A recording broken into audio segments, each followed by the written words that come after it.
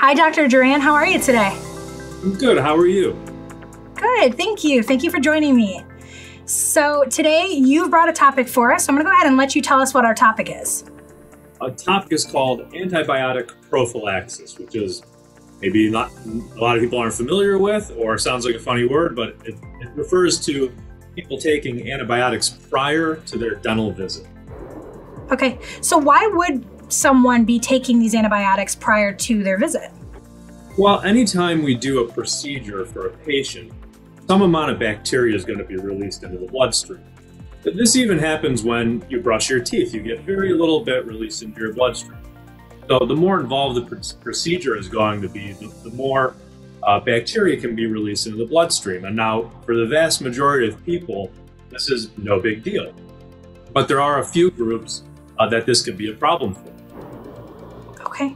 So let's talk about those groups a little bit and, who is dictating the necessity of these antibiotics pre-dental procedure?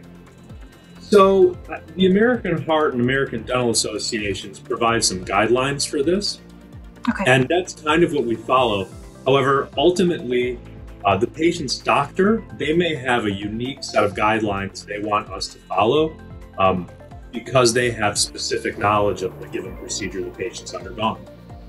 Mm-hmm. Okay, so lastly, a pretty simple question here is just how can you and your team at Rockside Family Dental Care help in the patient's overall care to make sure that they are, taking what they need to be taking before the procedure and so on? Yeah, so we always take great care to take a very thorough medical history of each patient that comes into our office. That way we're fully informed, and sometimes they're not even aware that they need antibiotics before their dental visit. But we'll be able to guide them in that and make sure that they're safe during their visit at our office.